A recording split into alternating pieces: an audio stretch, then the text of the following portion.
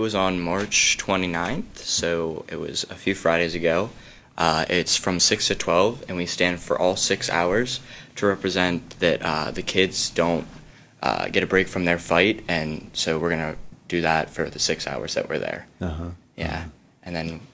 So you stand for all that time? Yes, we do. And what happens while you're standing? What are you doing? We have a number of activities. We do volleyball tournaments, we do three-point contests, we have speakers, and then a portion of the night is dedicated to kind of like reflecting on the families and kids that were affected. So we have, like I said, speakers. This year we had 2 wonderful speakers come in, and they each spoke for about 20 minutes about their experience with cancer. And then we had a luminary walk where we walked through the hallways, the back hallways of the school, and we had little lanterns with lights in them for names of people who have been affected by the disease.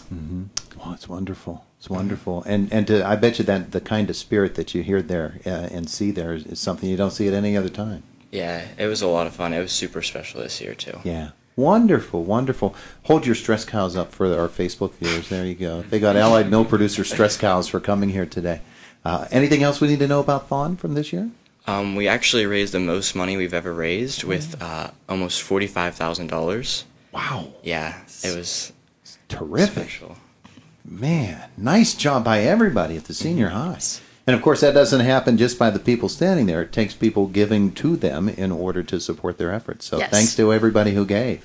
Yeah. Wonderful. Good, good. And thanks for the report. Good stuff. Yep. Yeah. Thank you. Thank you. Yeah, great effort and great outpouring of their contributions, as well as our school community and community at large for supporting such a worthy cause. And to see an assembly of such raw talent come together for a common cause and produce what they did is remarkable. We're very proud of their efforts. Yeah, absolutely. Absolutely. All right, so what's next? Next up, we have, and Chase is going to do some double duty here, but we have Donnie Bauer, secondary special education teacher at the senior high school, who's also a Key Club co-advisor, and one of the events that we'll be holding at our school is Spirit Day.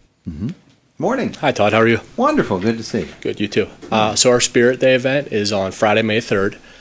We host about 150 to 175 life skills students from 2 counties, about 13 different schools. They come in and we put on like track and field events, carnival, and I'll let the kids tell you a little more about that. But we have Chase Cunningham and Sydney Jones here. They're the chairs for the event. So we have about 150 Key Club workers that help out with the event. It's all day. It's a fun event, and everybody that's involved really enjoys it. So I'll let them add to their experience there. Terrific. Chase, have you ever gotten to class in the last 6 weeks or so? Not really. All right, let's talk about this. All right. So Spirit Day, as he said, we have life skills. Tell you what, let's switch you over to this microphone. This is a stronger mic over here, and that way when we double team a microphone, it sounds better on this one. Okay. Yeah, as he said, we have a bunch of life skills students from local schools come in, and we hold a bunch of events. It's run by Key Club, and then a few of us chair it, along with Mr. Bowers and a few other teachers. We have a track and field event, so they all get to race and have fun. It's outside. It's a great time. We have other events. Yeah, we have a carnival set up so they can like get cotton candy, popcorn, all that kind of stuff. And we have music going on in the gym, so if they just want to run around and have fun, then that's an option too. And I mean, it's just a really good day for all of us. I think everyone involved just has so much fun with it. So what's the grade range of the students that this is put on for? It's elementary through high school, so it goes all the way up. All the way through, and activities for all of them. Yeah. Every single one. Oh, yeah. So as students who are a part of this whole effort and your fellow students, how much fun is it to prepare for this and to do things that you know are going to be helping students who might not have the same capabilities as others might? It's a lot of fun, but I think the most fun is when we're there with the kids. It really just puts a smile on everyone's face, and hopefully we have a nice day so we can be outside and run around and enjoy each other. It's a lot of fun. So has that happened yet, or is it still to come? It's on May 3rd, May 3rd. So it's coming up here soon. All right. We'll fix the weather for you. Sounds good. So how big is the committee that's doing this? There's 4 chairs. 5 of us. 5 chairs, and then we like give it out to Key Club, so all of our members, like Mr. Bauer said, like 150 workers are there. So a large group, yeah. Pretty good group. Yeah. Yeah, wonderful. And you're having fun with it, I can tell. Yeah. Beautiful, beautiful. Thanks for coming in to tell us about that. Thank you.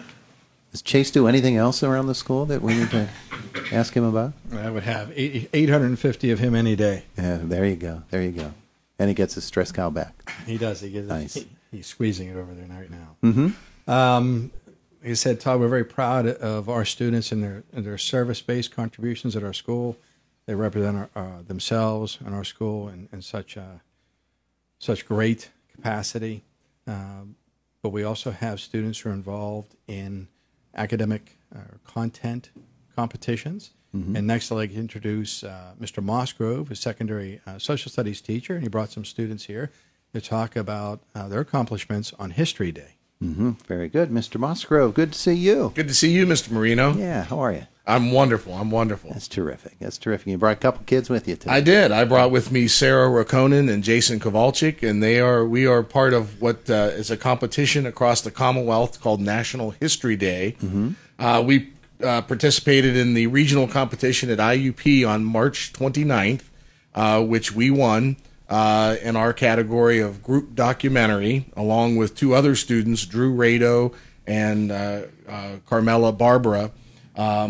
And we were fortunate enough to take first place, and then we were now going out to Carlisle to participate in the state competition there on May 10th and 11th.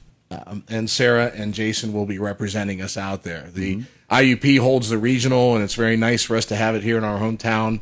Dr. Werner Lippert and the history department over there, they do a wonderful job. And we were fortunate enough to come out on top in our category this year, and look forward to representing the community and our school at the state competition. Absolutely, absolutely. So let's talk to our students again. I think it's pretty clear which one is Sarah in terms of vocal quality. So Sarah, let's. Your voice is probably a little higher than your companions there. So let's start with you. Okay, so our project this year was the theme for the year was tragedy and triumph. So we had to find a topic that fulfilled both of those categories. So we chose the Manhattan Project, which was the making of the atomic bombs and the dropping of them on Hiroshima and Nagasaki at the end of World War II. That involves a lot of research, doesn't it? Yeah. Yeah. So tell me how you do it. How do you divvy up the duties, and what does each member of the team bring to the table? Well, we all did a lot of research. That was for a few months. We just worked through research, making sure we all knew what we were talking about, and we're able to figure out all the facts and individual story statements from people who were unique to the project. Now, when you put it all together, then what's the format? Is it PowerPoint, or how's it done? It's a video, it's video. actual video documentary. Wow. So you had archival footage. Yes. Yeah, and then you combined it, I'm sure, with some effects, and were able to come up with this video. Terrific. So what surprised you about the Manhattan Project that maybe you hadn't known before?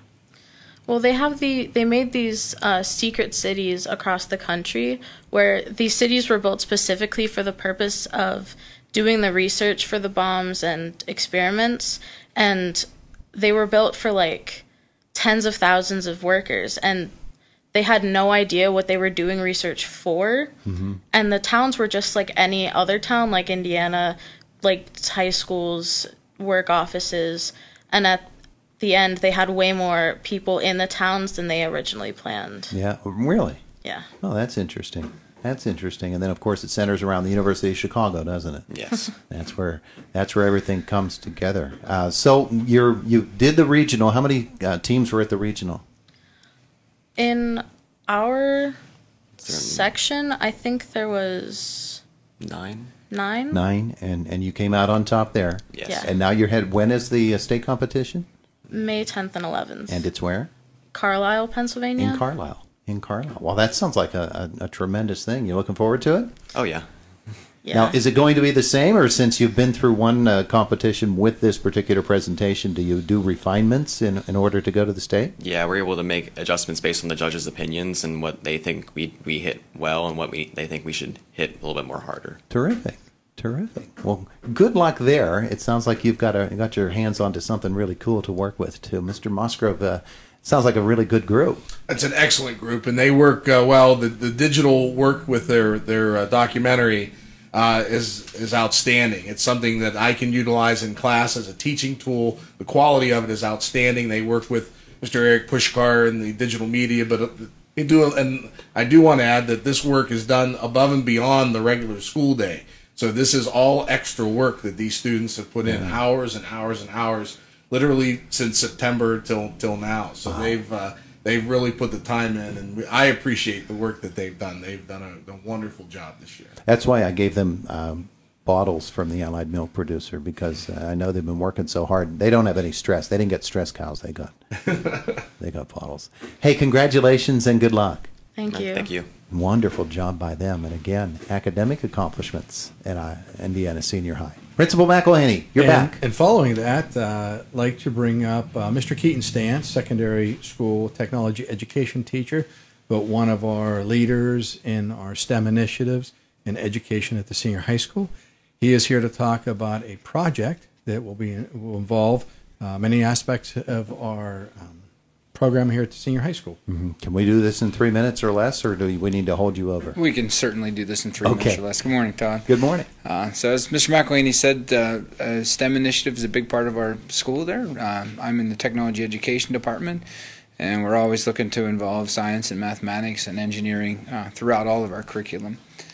Recently, I was made aware of a project through our intermediate unit that there's organizations that are putting out space balloons or launching space balloons. So I started to investigate on this a little bit. Met a gentleman from IU5 that's practiced this several times, and he shared the information with us via our intermediate unit circuit.